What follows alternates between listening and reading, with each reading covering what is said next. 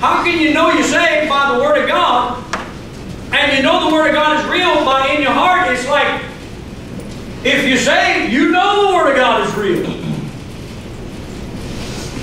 How can you know if you don't know? Somebody asked me, said, can you be saved just in case you're not saved? No, you can be saved because you know you're not saved. It's kind of like a lady that lived up the street. She's dead and gone now. She had cancer and died. And died for several years after her husband. She told, I invited her to church, invited her to church, invited her to church. Her husband was a Lutheran. I don't even know what she was. I think she was Catholic or something. And she said, you know, preacher, she said, I'll tell you what, just to make sure, and make sure that I done went to every base.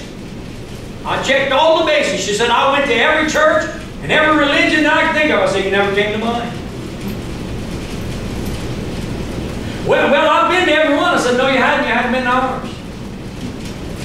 I said, you know, if you just listen to me, I can show you how to get to heaven, and you don't have to worry about getting to second base.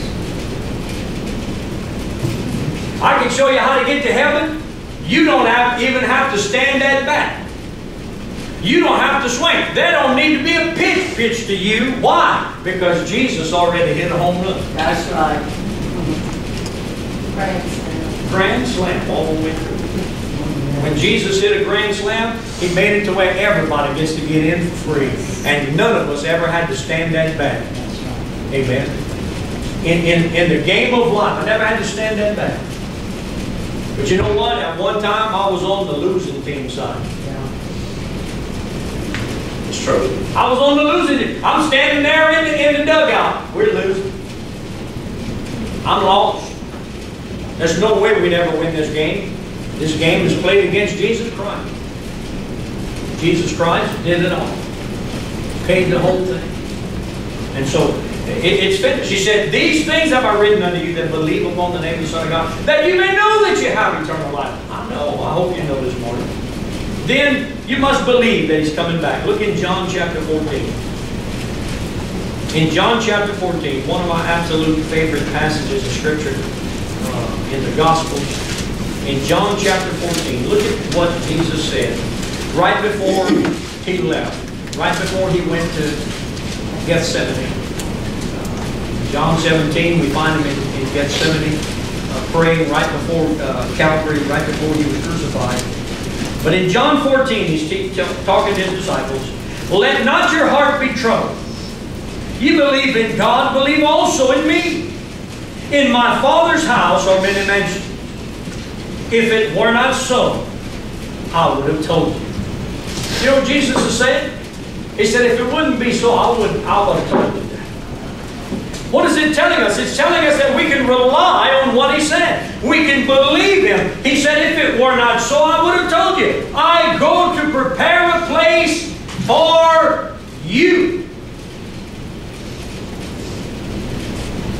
And if I go and prepare a place for you, notice this phrase, I will come again and receive you unto myself, that where I am, there you may be also. You know what I like about this? And Paul said it in Thessalonians. He said, the trump of God, the last trump will sound, and the Lord Himself shall descend from heaven with a shout. You know what? Jesus didn't rely on an angel or some other being or spirit to come and die for us, because they wouldn't have done a sufficient job. It would have had to have been done over and over and over and over. And the Bible tells us in the book of Hebrews, one time for all, never to be offered again. It amazes me, these people that believe that you can get saved and then you can lose it, then you get saved again. If you could lose your salvation to get saved again, Jesus would have to come to Calvary again. Hebrews chapter 6 tells us that. The Bible said that He would have to be crucified over and over and over and over. Every time somebody lost their salvation, Jesus would have to die again. But the book of Hebrews said, once forever, never to be offered again. Never. Never to be offered again. And Jesus said, if it were not so, I'm told you. Jesus didn't leave anything out. But you know, you have to believe that He's coming. You say, well, Brother Barry, I believe all this stuff. Well, the Bible said that Jesus said, I will come again and receive you unto myself, that where I am, there you may be also. Are you ready for the rapture? You say, well, Brother Barry, I'm saved. I'm ready for the rapture. Well, let me ask you this question. Are you doing what you're supposed to be as a Christian? Are you ready for the rapture? Are you living like you're supposed to do? Are you doing those? Are you led by the Spirit of God? Because I'm going to tell you one thing. If our life is not balanced in the Word of God, if we're not led by the Spirit of God, if our sin is not confessed, if we're not living like we're supposed to, we're not ready for the rapture. Oh, you'll go up in the rapture because you're saved. One day, right after the rapture, the Bible said we're going to stand before the judgment seat of Christ. See, here's the thing. There's two judgment seats. One is the judgment seat of Christ. One is the white throne judgment. Now, every born-again Christian that is a member of the church, you've had your sins washed away in the blood of Jesus Christ, received Him as your Savior, you're going to stand before the judgment seat of Christ and be judged. But when we stand at the white throne judgment, we won't stand and be judged. We're going to stand as a living testimony and a witness to everyone that does not get saved, that they had an opportunity to get saved. And when God cast them into the lake of fire for all eternity, we're going to say, Amen. And righteous is the Lord. Holy, holy, holy. You say, Brother Barry, is that going to happen? Yeah. When I stand before the white throne judgment, there will be no judgment against me. Isn't that a wonderful thought? Think about it. Why, Brother Barry? Because I'm going to stand at the judgment seat of Christ. It's not the same judgment. Study your Bible. And when we stand before the judgment seat of Christ, who's going to be doing the judging? Jesus Christ. When they stand before the white throne judgment, who's going to be doing the judging? Jesus Christ. The Father said, I've committed all things unto Him, even judgment. Jesus will judge everybody. Imagine those people when He looks at them and says, what did you do with Jesus? And they're going to have to look Jesus in the eye and give Him an answer. Well, I didn't believe all that. You believe it now? I guarantee you, 1/2 of a second after you're dead, you're going to believe in God, you're going to believe in hell, you're going to believe in heaven, you're going to believe in sin, you're going to believe in the blood, you're going to believe everything that this Bible tells you. It won't take but 1/2 a second after you're dead. The Bible said the rich man died, and in hell he lifted up his eyes, being his own. Immediately. Paul said the rapture is going to take place in a moment, in the twinkling of an eye. How fast is death when you finally leave this body? In a moment, in the twinkling of an eye, a person is in hell, being in torment because they did not receive Jesus Christ as their Savior. You say, does that make God a bad God? No, it makes Him a good one. Because it wouldn't be fair to anybody that had to be saved if you could work your way to heaven. It wouldn't be fair. Our God said it wouldn't be fair to Jesus. Why would He have to die if you can work your way to heaven?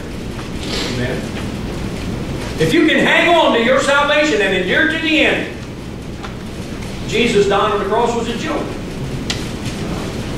If you can work your way to heaven. That's what Paul said. I do not frustrate the grace of God, for if righteousness comes by the law, then Christ is dead in vain. Jesus dying on the cross is a joke if anybody can work their way to heaven. If anybody can hold on to their salvation and endure to the end. Well, the Bible says that you got to endure to the end. It's not talking about those that are saved. Read your Bible, study your Bible, let the Spirit of God show you that. He's not talking about the saved person. He's not talking about a Christian. You know what? A Christian does not have to endure to the end. What do we do, Brother Barry? We enjoy to the end. Amen. How many of us living in America knows anybody in America that's had to endure punishment because they were a Christian? None of us have ever experienced it.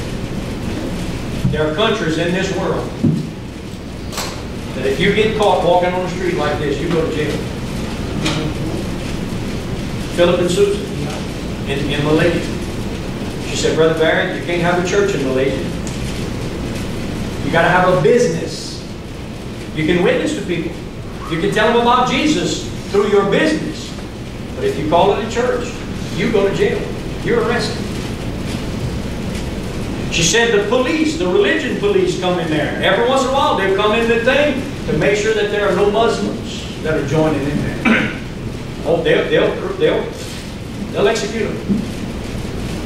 A Muslim decides to become a Christian. It's his life that's on the line. Why do you think in the Bible, as it's spoken of, that the Jews, Nicodemus went to Jesus by night? If I become a born-again Christian, I'm going to lose my life. That's why they were told, to prove to me that you believe in Jesus, you get baptized in the name of Jesus. Now, I don't believe the church was commissioned to baptize in the name of Jesus. The church was commissioned to baptize in the name of the Father, Son, and the Holy Spirit. But for a person to be baptized in the name of Jesus meant that they were a professing Jew that had become a Christian and had to verbally, outwardly confess that Jesus was Lord, because the Jews didn't believe Jesus was Lord. To prove that they were Christian, get baptized in the name of Jesus Christ. If they did, guess what? Most of them had to go into hiding. But they had to prove to the church.